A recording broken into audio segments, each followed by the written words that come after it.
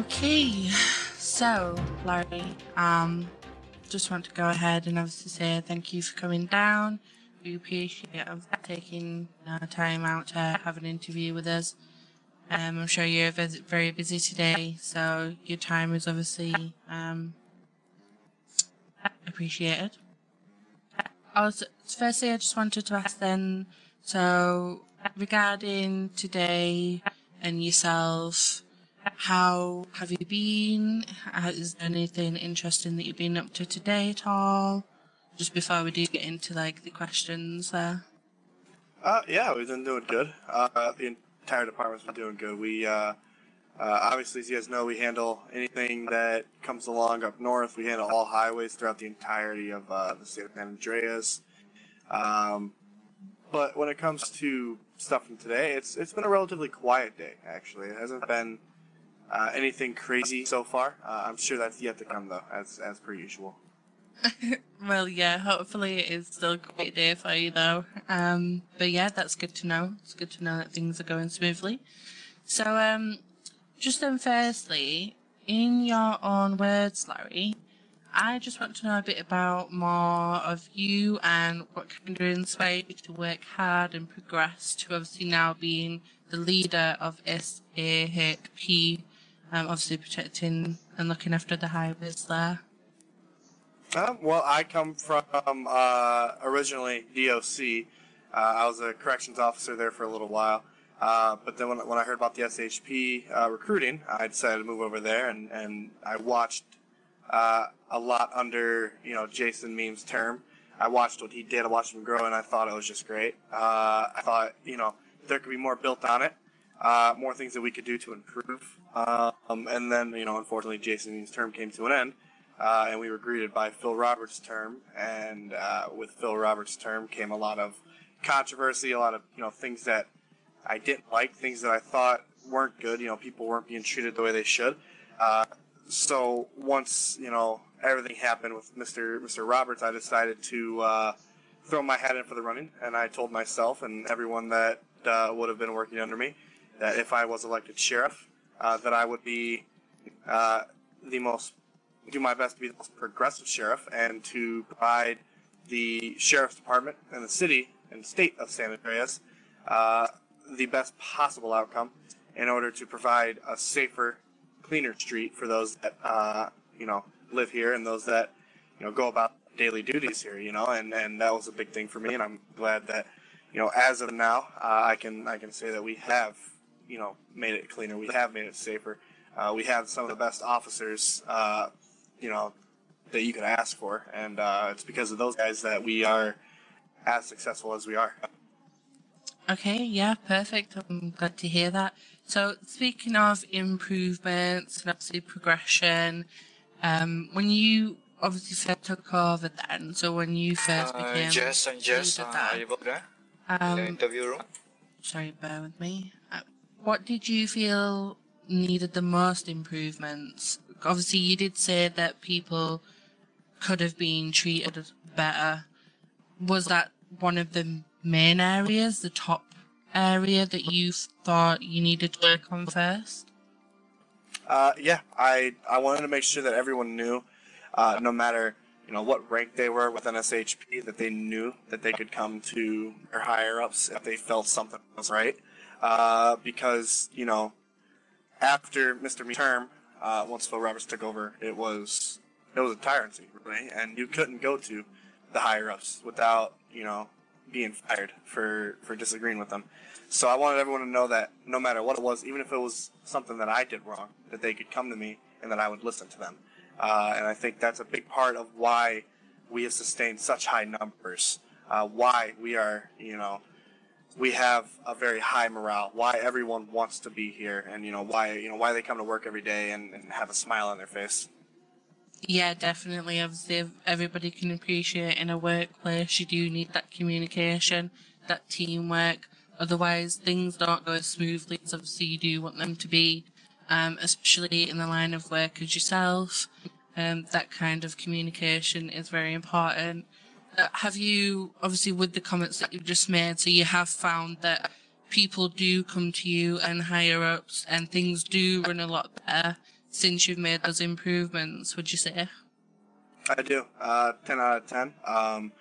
We get, and I even the trainees, we tell them the same thing. If they feel that there could be something better, something that could be done different to make everything better for the, the organization, then they can come to us, and they have done so. And we've had people come to us. We've had people help, say things that aren't the highest of ranks, but their recommendations, we have took them under consideration. We've implemented them, and I think it has created a better workplace and has created a stronger SAHP for the future.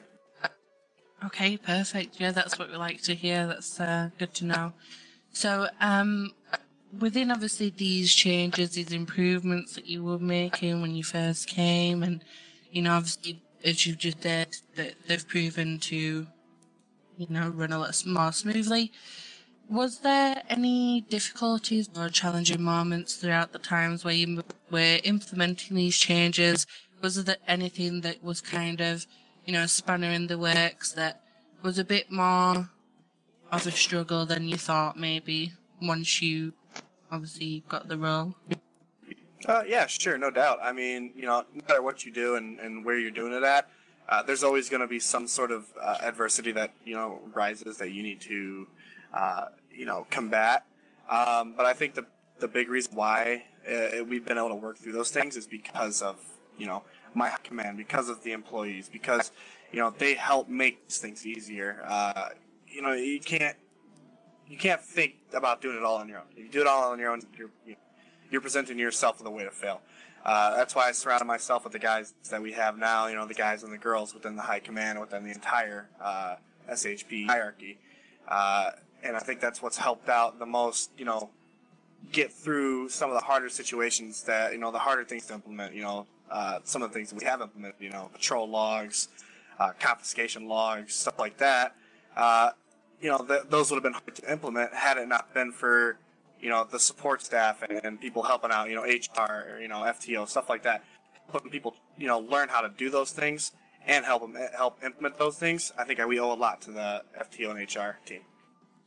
Yeah, definitely. So, obviously the point proven before, communication with everybody is key, and if difficulties do arise, obviously the communication there between everybody is kind of working through that. So yeah, that's perfect then. That's great. So these improvements, not just for obviously yourselves and everybody working within SAHP, so just as residents of Los Santos, what kind of improvements would it mean for the residents, the changes that you made? So the changes that you've made, obviously, what benefit does that have towards the residents? Right, yeah, I mean, no doubt, we've tried to implement things that we know could help out. Our goal is very simple.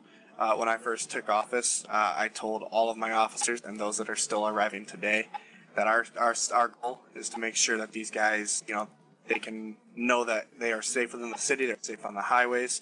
The reason we added confiscation logs is to see exactly how much ammunition, how many weapons that we take off the streets on a daily basis, and on a weekly basis for that matter, so that we can release those to LifeInvader themselves, so that LifeInvader can show the citizens that we are doing our part and the best that we can in order to clean up the streets and keep those illegal weapons and illegal ammunition off the streets, so that they know that they can live in a safer environment and their families can also live in a safer environment. I think that's a big reason why we did the confiscation logs. The big reason why we did the patrol logs is because we want people to know that our officers aren't just here collecting a paycheck. They are out there every day, patrolling the roads, arresting the bad guys, writing out tickets to illegally parked vehicles, vehicles that could cause harm to those that are, driving safely. People that are speeding, they're going to get a ticket. We want to make sure that, the roads are the safest they can be, and also the entire city.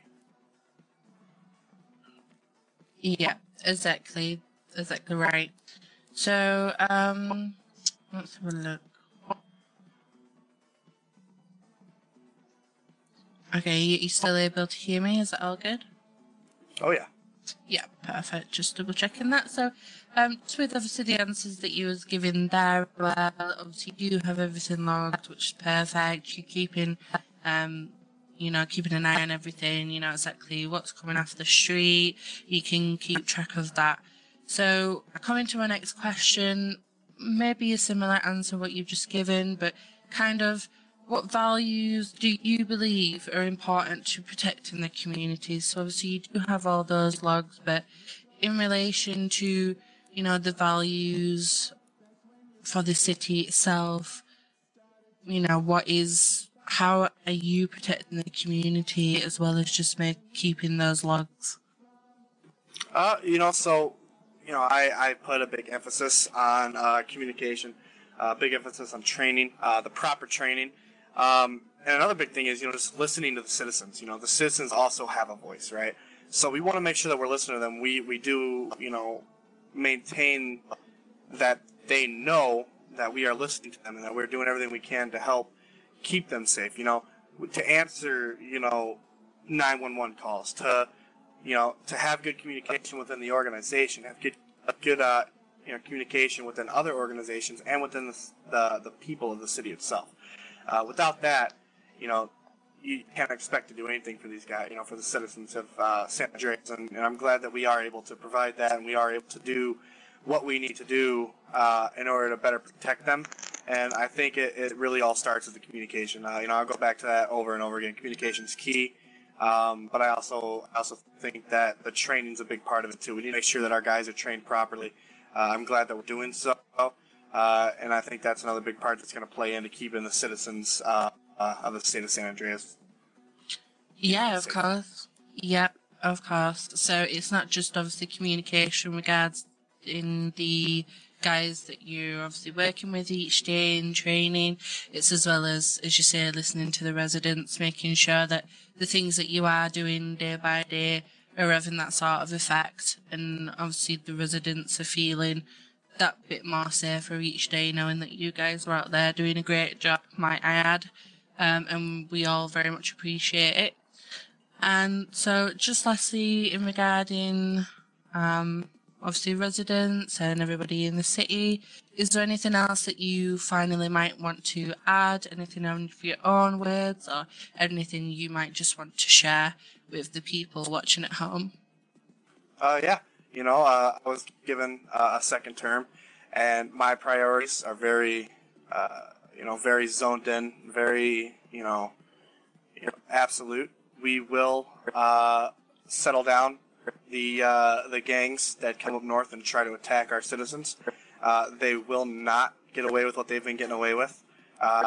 They gave us something. They gave us a demand where they said, the Bloods actually told us, myself and the other leaders, turn ourselves in, or we will be hunted, and those that get in their way will be killed. I'd like everyone to know that we put our foot down during that, and we made sure that they know that there will never be a waiver. We hit them where it hurt, and they've been silent since. So I want everyone to know that we will be taking care of these gangs. We will push them back to where they belong, and they will realize that legal organizations, including the SAHP, run the city. The gangs do not.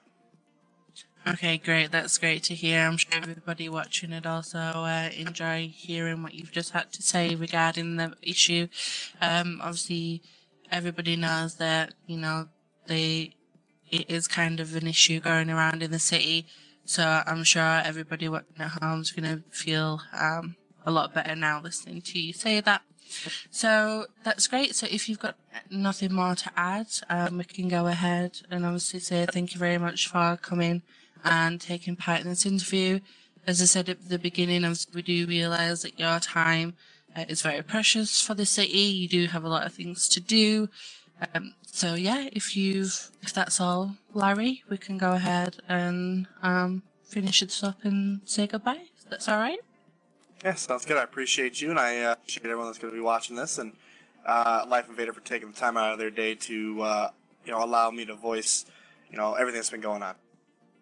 All right, perfect. Well, thank you very much then, Larry. And yeah, thank you.